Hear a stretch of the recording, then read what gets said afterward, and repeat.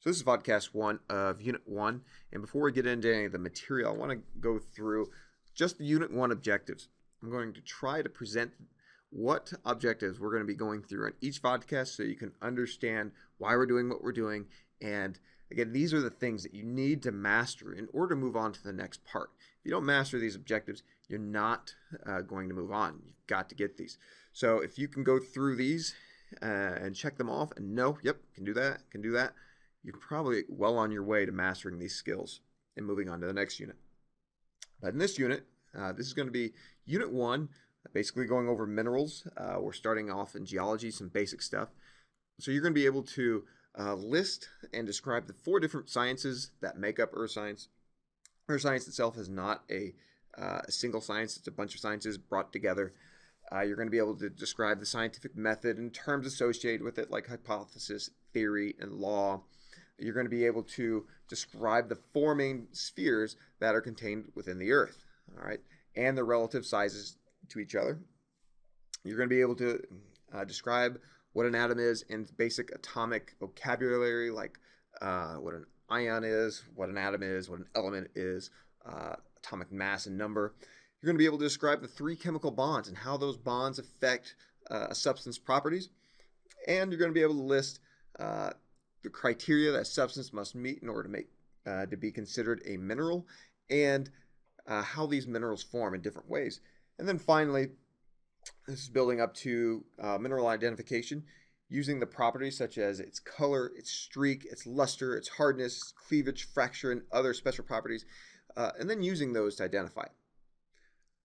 In this vodcast, you're going to be going through the top 2 of these. Look at the 4 branches of earth science and describe each, what they study, and then also just some basic terms on the scientific method. So let's go ahead and get started. So earth science is 4 sciences really composed into one, and the first one is geology. Geology is the main part that we're going to look at in this semester. Geology is the study of the earth.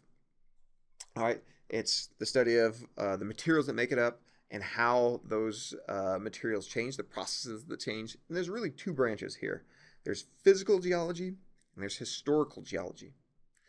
Physical geology is the examination of material that make up the earth and possible explanations for the many processes that shape it. So in other words, you're looking at minerals, and minerals compose or make up rocks, and those rocks are formed in certain ways. And the way that they are formed can tell us about how the earth was made in this part, how it's changed in its past, things like earthquakes, volcanoes, how do those work? That's physical geology. Historical geology, on the other hand, is taking that information and then trying to understand Earth's long history. It's 4.5 billion years. What has gone on? How's it changed? How's the biology affected it? And so on. So that's the 2 branches of geology. Again, we're going to be spending most of this entire semester looking at geology.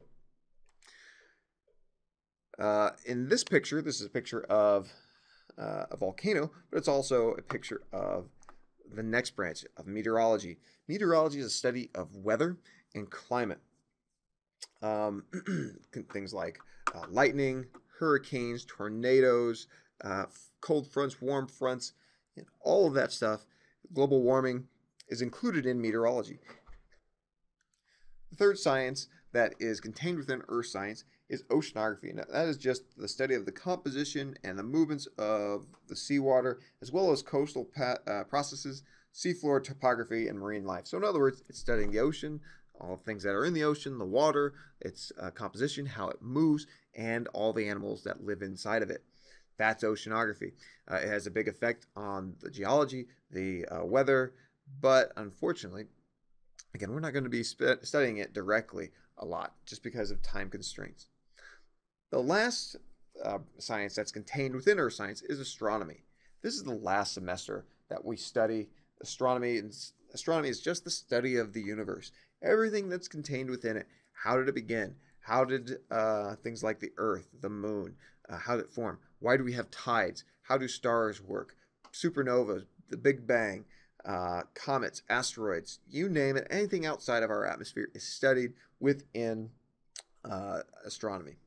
Now, since we got those 4 branches, that was the first objective that you need to know for the standards.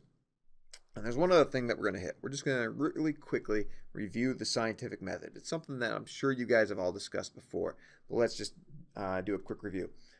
The scientific method is basically just how scientists go about learning about nature. We make observations, we have questions on how things work. That's usually where we start. And there's no set way of going about this, but this is the general rule. You start with these questions, you start with these observations.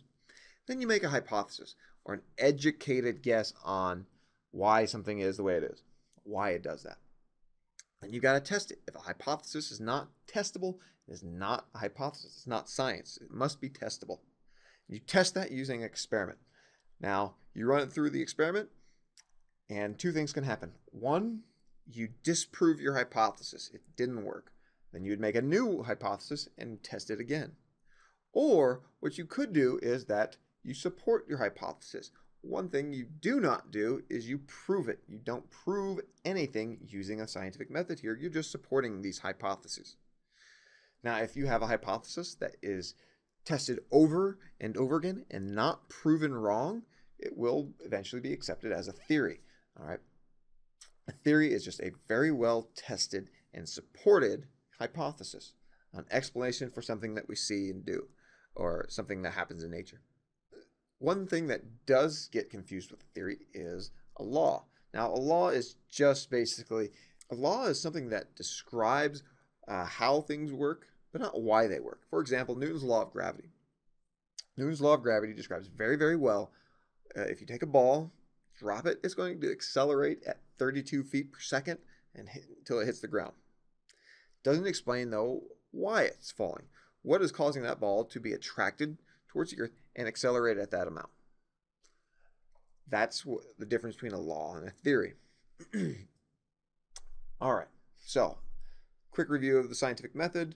The 4 sciences that make up Earth science. Please bring your questions, if you have any, over this material. Ask me tomorrow before you start into the activity. And otherwise, that's it. That's the first podcast.